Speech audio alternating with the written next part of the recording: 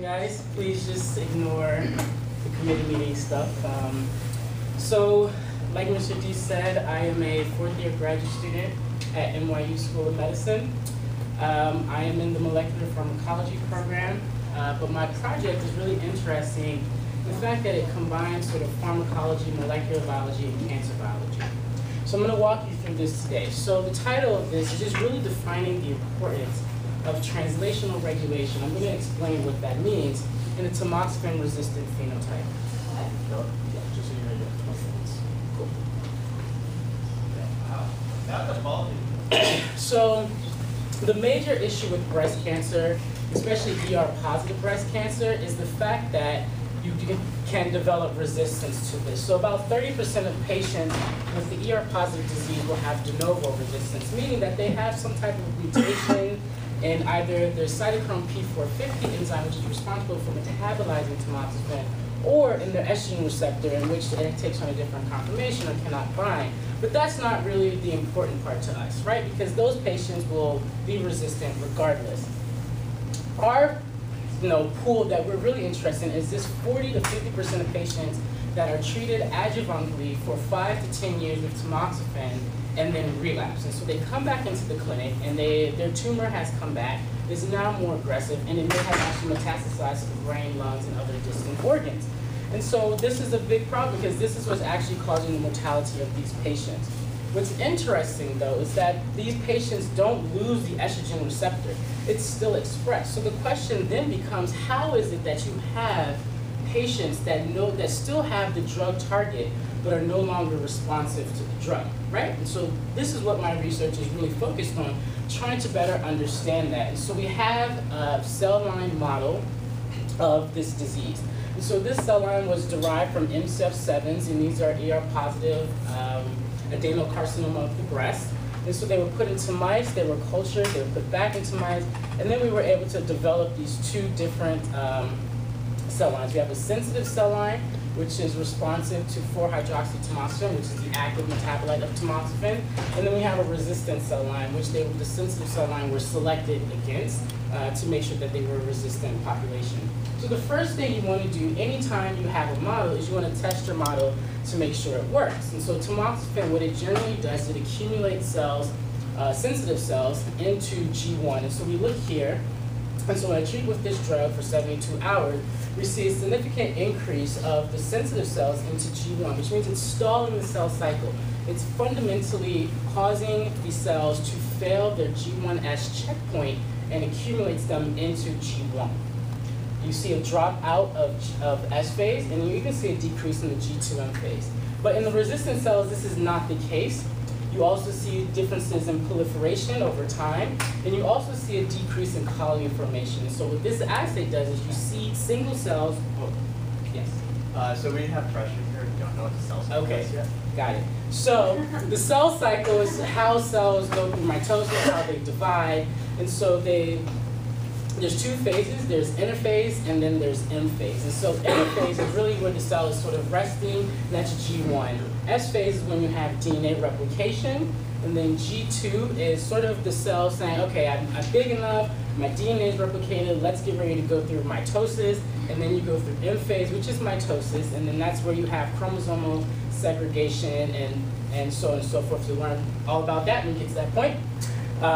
Again, and so I see a difference in proliferation. Again, that sort of goes along with this G1 accumulation. Yes? So you're saying that in because they are not yet resistant, they're stopping the growth, which is why they're bigger bars than G1. Absolutely. So we look here. So this is DMSO treatment, which is sort of just a vehicle, means it should not have any effect on the cells. And then the drug tamoxifen.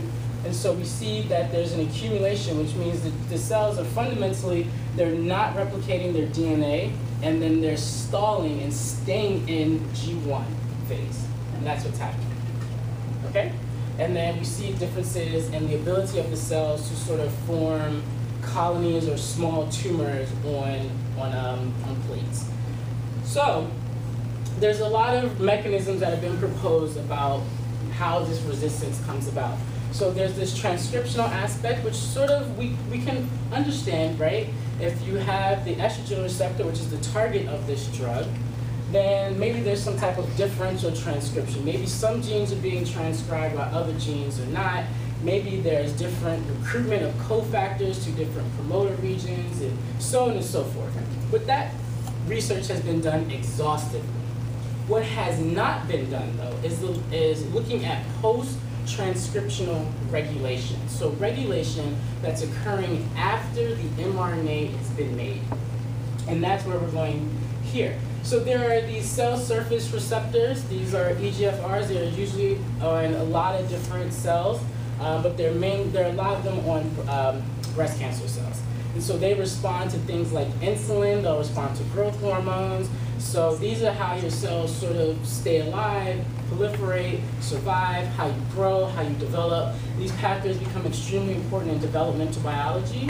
They become important in cell migration and how, when you start out as an embryo, how is it that this cell knows to go to your brain and another cell knows to go to your foot, right? You don't want a foot cell in your brain, right? That would be good.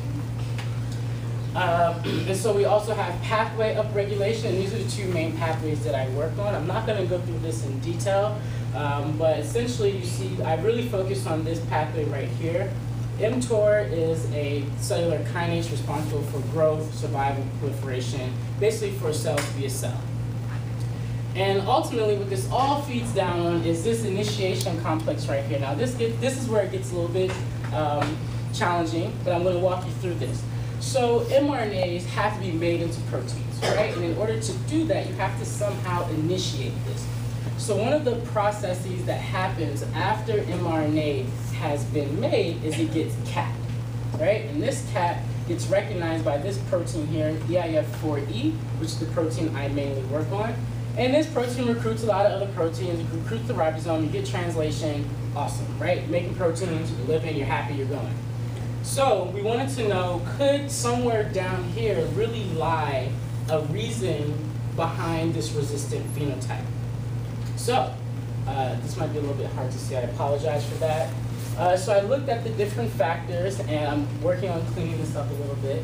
Oh, thank you. So working on cleaning this up a little bit, but you can see here, if we look at 4A, which is a helicase, seems to be pretty consistent between the two cell lines. 4G, I don't know what happened here, something happened, we'll fix it.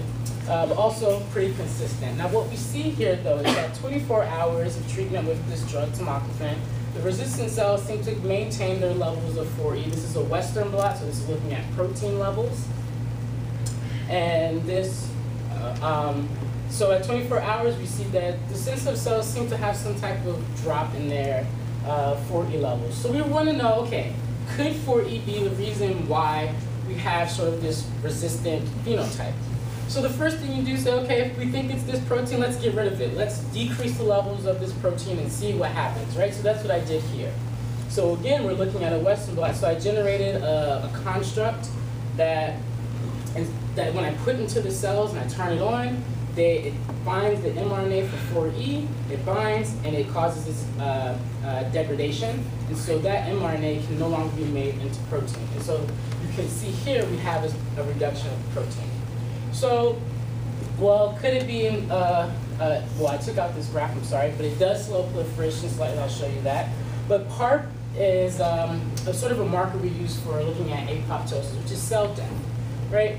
So we don't see any cleaved PARP, the levels of PARP seem to be the same, so it doesn't seem to be apoptosis. All right. Would you mind doing those figures one more time, just summary-wise? Absolutely. So we see in A that there's the resistant cells maintain their levels of 4E. The sensitive cells is interesting because they have lower levels initially, but then they increase their levels over time with treatments. And this really is important because it suggests that 4E could actually be a marker of early resistant phenotype. So then we silence 4E, and so we have this non-silencing construct here, right? So you can see that's there. Then we degrade it. Actin is just being used as a loading control because you need to make sure that you're loading the same amount of protein into each lane so you can really say, well, are your differences real? And then we look here, when we silence 4E, do we see differences? Do we see any cleaved PARP? And cleaved PARP is a marker of apoptosis or cell death. We don't see that there. Therefore, we conclude that the cells are not undergoing apoptosis when we silence 4E. So the next thing you want to do is say, okay, now let's kind of go back and look at the biology of this. So we're looking at cell cycle analysis once again. I just graphed it differently. But the important part is just look at these white bars here. So when I silence 4E and I treat the cells, the resistant cells, with tamoxifen, versus not silencing this protein, still treating them with tamoxifen, you see this accumulation of the cells into G1. So this is really surprising, right? Because remember I told you before that the cells that are resistant do not accumulate into G1. They do not stall their cell cycle. They continue to proliferate in the presence of the drug. However, when I silence this protein, this one particular protein, I begin to see the cells start arresting, which means, are they becoming more sensitive to tamoxifen at this point?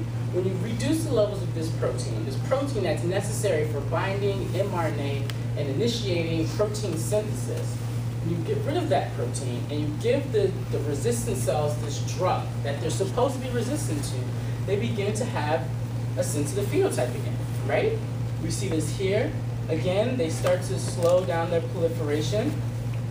And then we see here that they have significant reduction in colony formation. So you begin to wonder, could this really be a key point of maintaining a resistant phenotype?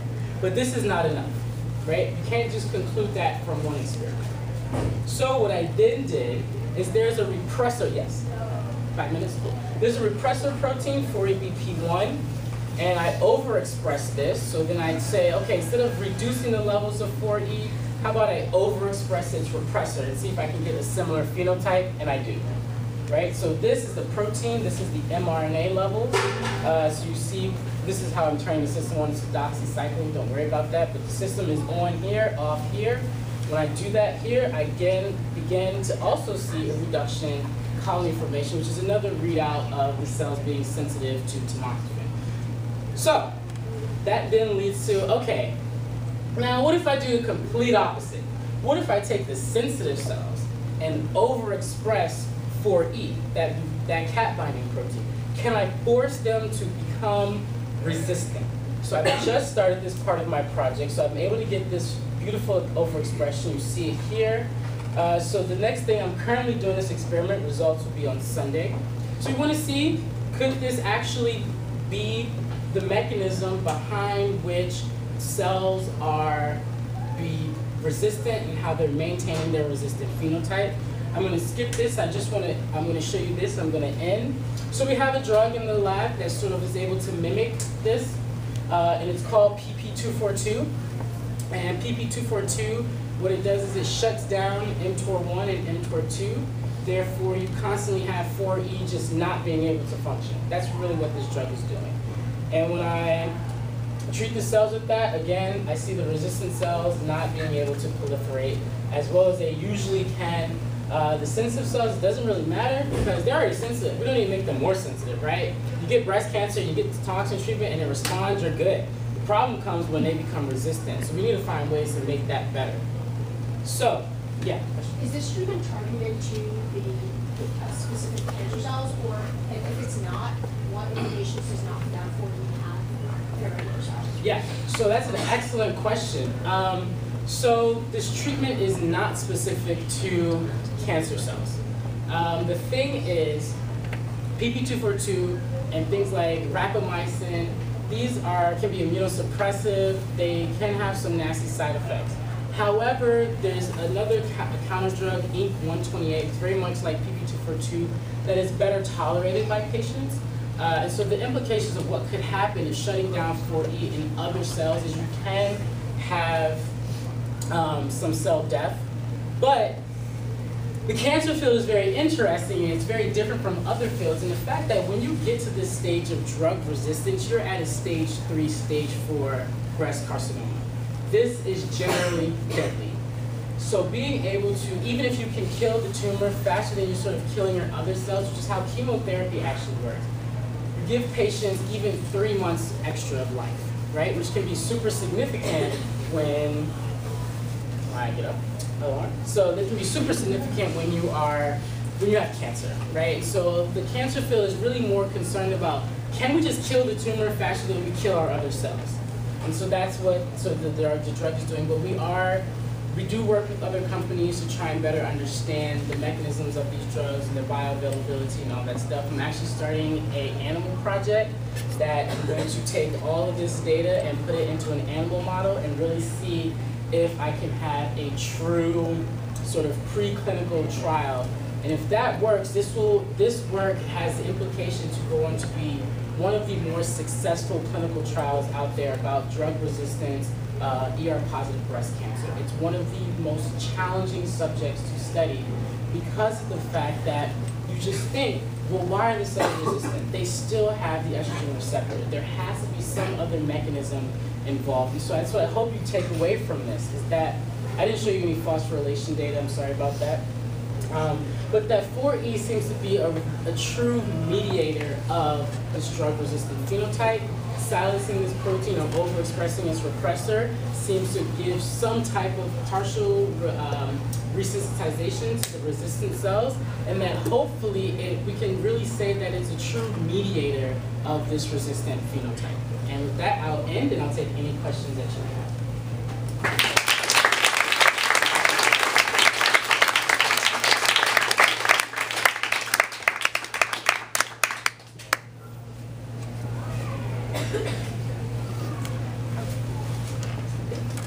So is the idea that you would, target 4E after cancer has become resistant, or could you target it beforehand as sort of a preemptive measure to prevent it? That is an excellent question, and we're actually doing some of those studies in the lab. So a paper came out of our lab, and several studies have been done about this. Normal cells, normal breast cells, have their balance of 4E is very intricate.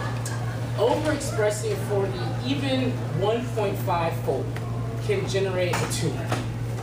Now the problem is, if you hit the cells before they have become cancerous, they don't rely on 4E as much as when they become cancerous. So the effect that you would see is not as drastic. So the thing about hitting them before they become resistant is that the sensitive cells sort of also don't have this sort of dependence on 4E that the resistant cells do. And so targeting them with a 4E inhibitor, which they do exist, or shutting down TOR1 or TOR2 or such, doesn't seem to have the same effect as